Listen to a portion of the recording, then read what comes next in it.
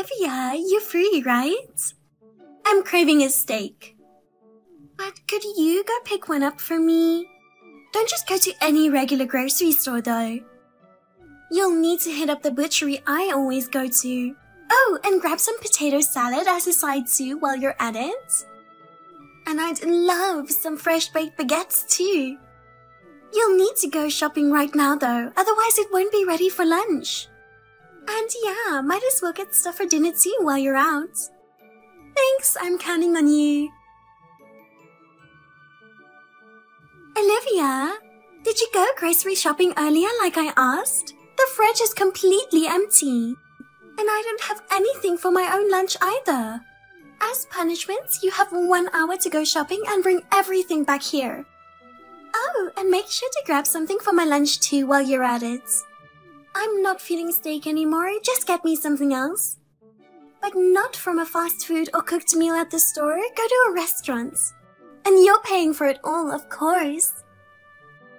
Sister-in-law, didn't I tell you the other day that I'll be too busy to help out from now on? Did you mention that? Anyway, you were able to respond just now, so why didn't you reply earlier? Just hurry up and go shopping. I was working earlier, so I couldn't go shopping then. And I have more work this afternoon too, so it'll be difficult to come over there as well. To get to your place would take me 1.5 hours by car anyway. Asking me to do shopping within an hour is just unreasonable. What? Work? What are you talking about? Aren't you just a housewife? No need to put on airs and lie about having a job. All housewives are just bored people with nothing to do.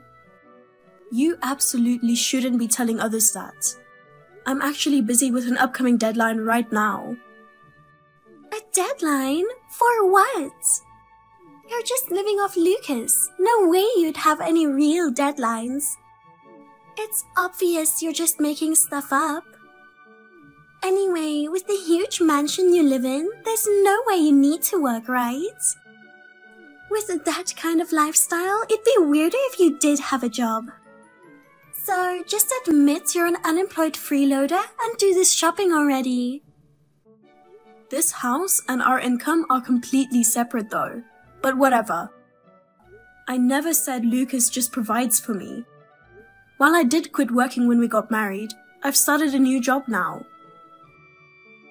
So you are just a housewife then. Just admit you're an unemployed bum with too much free time. I'm not unemployed. I'm a respectable work-from-home professional. Ah, there it is. The work-from-home excuse that shut-ins use so they don't get bums. Working remotely is legitimate work, you know. Okay, so what kind of work do you do then, Olivia? Well, I do a lot of writing articles and blog posts. Recently, I've also been doing some telemarketing work too. Telemarketing, huh? My husband says that kind of work-from-home stuff is just companies taking advantage of shut-ins by making them think they're actually working, when they're really just being strung along. I'm sure you barely do any real work at all. How is that different from being a housewife? I'm neither a bum nor a shut-in. Okay then. You're not a regular housewife, you're a shut-in housewife. Stop pretending you have a job. Also, with Lucas away on his overseas assignment, you can just laze around all day in that huge place all to yourself. Must be nice being such an indulgent shut-in bum living in luxury. Actually, you probably sneak guys over when he's gone. Don't you? Please don't indulge in such baseless fantasies. That's improper. Baseless? Nothing. It's fine if you don't understand. Anyway, I need to get back to work, so I'll be going. Wait! What about the shopping? I'm getting food for my lunch? I don't know. Why don't you just order on Instacart or something? Though I'm not sure if you'd be able to manage that. What is your problem? Are you that determined to be a lazy, shut-in housewife? Anyway, just living in that mansion in the first place is unfair. You're younger than me, but to get to live in such a nice place? Either way, do your duty as my sister-in-law and help me out.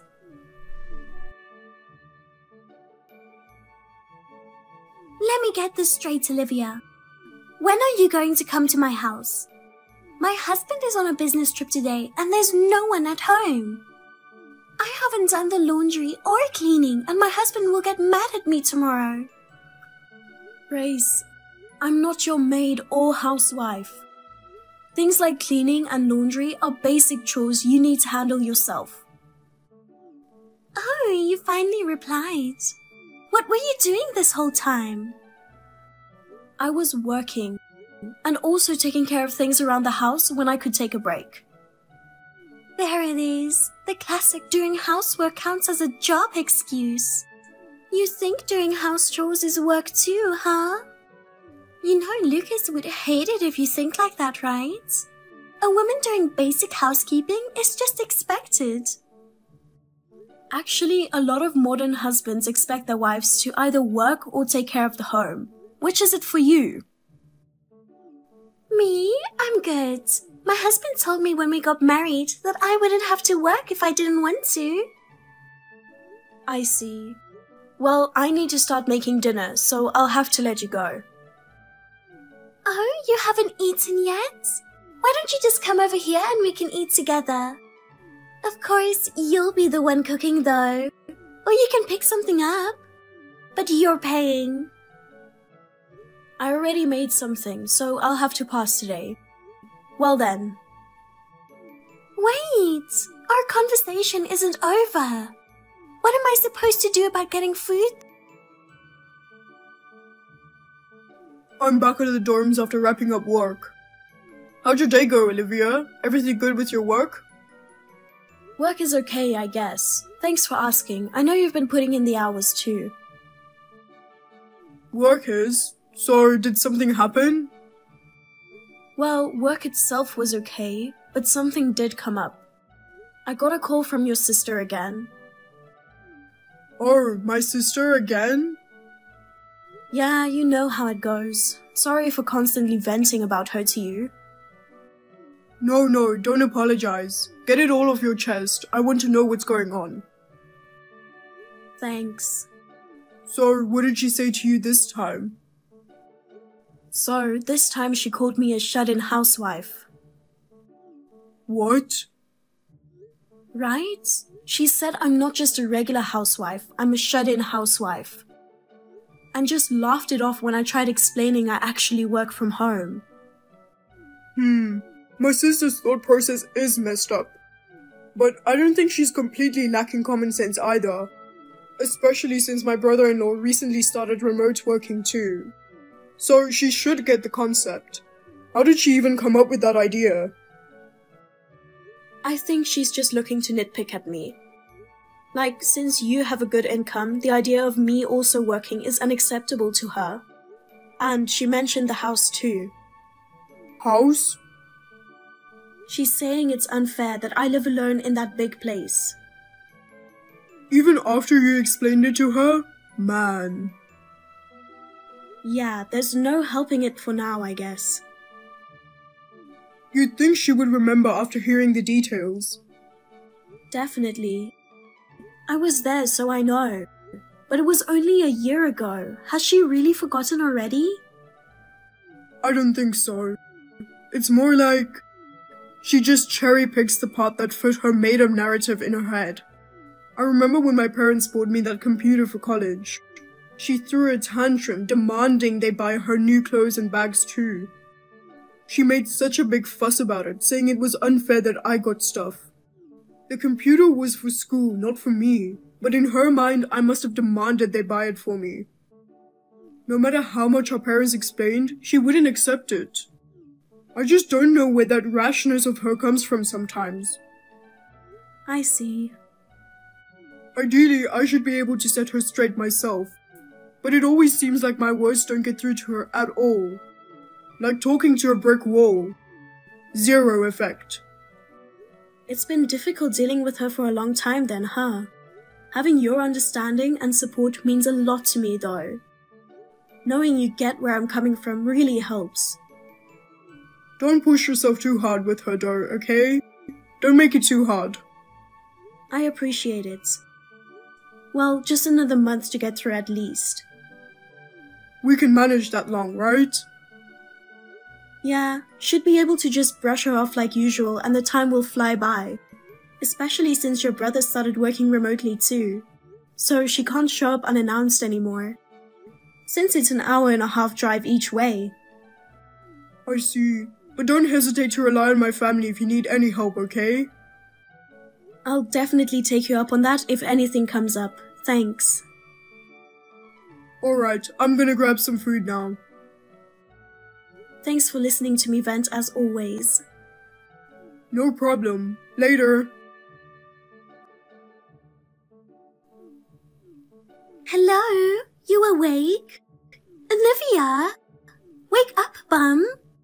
Anyway, I have something really important to tell you. What's going on calling me this early?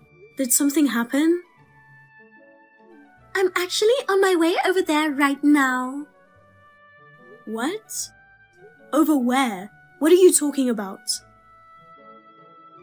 Duh, where else would over there mean? Well... Anyway, listen up. The thing is, I got divorced. Divorced? What on earth happened? Well, you see, I was messing around with this younger guy and my husband found out about it. What? I know. I actually have this cute younger boyfriend. But once my husband started working remotely from home, it got really hard for us to meet up at my place anymore, so we've been going out. Then one of his friends saw us. You were what? He's been coming over? Yeah, we've been together for about 2 years now. I even gave him a spare key. He started getting busy at work about a year ago. He kind of stopped seeing me. We couldn't be on the phone either, so I was really sad. That's why you started contacting me frequently about a year ago. It started the moment we moved out. I was actually wondering why. My husband was never giving me any attention. I was so bored. I finally got a chance to meet up with a boyfriend last week. But it had to be out of town since my husband was home working remote that day. Stupid me. I didn't think his friend would spot us together. This is pretty unbelievable. Even for you. What can I say? I caught feelings. Never thought it would lead to divorce though. I messed up, but honestly, I kinda wanted to split from my husband anyway. This boyfriend is way hotter, and he buys me way nicer things too. Did you see the designer bag he got me? My friends were so jealous. Lucas isn't here, so you might want to have a little fun. Are you seriously suggesting I cheat on him too since he's away? Well, why not? He's gone, right? No one has to know. Anyway, like I was saying, I ended up getting divorced. And since my boyfriend said I can't stay at his place yet, I was doing hotels for a bit. But that got boring living alone. And Mom and Dad said not to come back home for now either. So, mind if I crash at your place for a little while? Just until I get settled. Huh? What do you mean? What do you mean? Just like what I said. I'm staying with you. Wait, what? You want to stay at my house? No way. I don't even remember giving you our new address. Well, duh. Where else would I go? You can't try and turn me away like that. Oh, and my luggage is scheduled to arrive there this afternoon. You have plenty of extra rooms in that huge mansion. Just put me up in one of those. No, that's not happening. I'm on my way from the hotel. I'll be there in a few hours. I haven't had breakfast yet, so make me something to eat.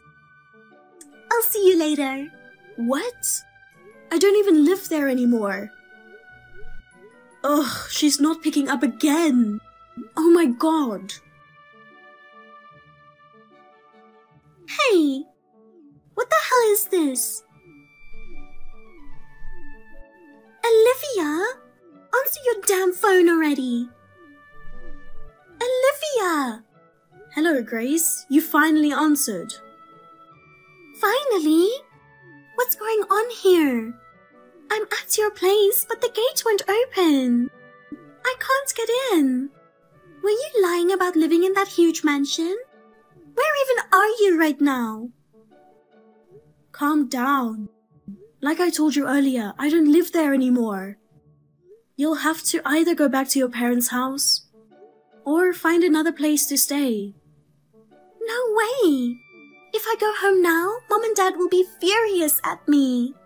Plus, I've already told everyone I'd be living in that mansion. People would think I'm a liar if I can't get in. Just tell me where you are so I can come over, and you can open the gates. Hey, what the hell was that about?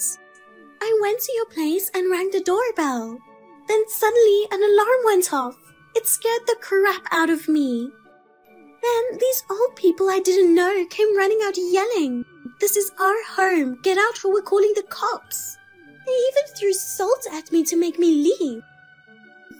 Unbelievable. Well, of course. The idea of you trying to move in with me is absurd. Huh? How rude. And it turns out you were lying about living in that huge mansion, huh? There's no way an unemployed person like you could live alone in a place like that. Not only do you have no job, but you even lied about where you live. You're such a pretentious liar. I'm not being pretentious. I really did live there. If someone else is there now, then... Listen. Oh, I get it. Those were the servants. If you can afford live-in staff, then you could easily let me stay too. Servants? Yes, those must have been the mansion's servants. How dare they not let the lady of the house inside by orders of the hired help? Servants. No wealthy families use live-in staff anymore these days. I think... I can't believe this. Since my stuff are arriving today, I have no choice but to keep watch nearby. They wouldn't accept my belongings and just left all of them on the streets. I got them all back in a hurry, but they had already poured salt all over it. Now I'm surrounded by cardboard boxes everywhere. That was such a disaster, wasn't it? Never mind that. Just let me into the house quickly. The salt poured earlier has made me all sticky and gross. Also, Tiara is here too, you know. Tiara? Yeah, my pet doggy. Before the divorce, I started keeping her since I thought I'd get lonely living alone. Oh, of course, I used my husband's credit card to buy her. Until the divorce papers were filed, we were still legally married, right? She's a chihuahua and just the cutest thing. It was tough keeping her quiet at the hotel. But she is so little, so I thought pet fees wouldn't apply. And a doggy would be perfect for a fancy mansion, don't you think? Oh, make sure to prepare a room for her too. Even if she's a pet, she's an important part of the family. Ugh, there are just too many things to comment on. Your husband must have really had it tough too. Anyway, you're not allowed in our house. Why not? For starters, make those servants apologize for sprinkling salt everywhere. You've been calling them servants this whole time, but they're actually my aunt and uncle. What? Aunt? Your aunt? Yes, my mother's younger sister and her husband. You made your aunt and uncle be your servants? Well, I can see calling elderly folks servants, but even that seems questionable. I don't think that's a good idea. No, why would you even think that? Well then, why are your aunt and uncle living in that house? It belongs to Lucas, right? That house you're so obsessed with actually belongs to my aunt and uncle. Huh? Then why were you living there? You started living there about a year ago, right? So I just assumed it was Lucas's place. My aunt and her husband had to leave the house for some reasons. I was in charge of the house for the year they were gone. What? I don't remember you ever mentioning that. But I did tell you. I said my aunt and uncle returned home 3 days ago. So I left the US in their stead. What? No way! You're not here anymore? That's right. Why? I'm going to Lucas's overseas work assignment location too. What? I never heard about that. I did tell you, clearly. Now that my aunt and uncle are back, I can go to Japan with Lucas. So I'm here with him. You're lying. So you're actually living together with him in that nice apartment of his? In Japan? That's right. Thank God I work from home, so I didn't have to quit my job. How about you try it? I don't know if you're capable of it though. What? Why is it always just about you? You lived in such a nice house. You had everything. But you betrayed your husband, so... Shut up.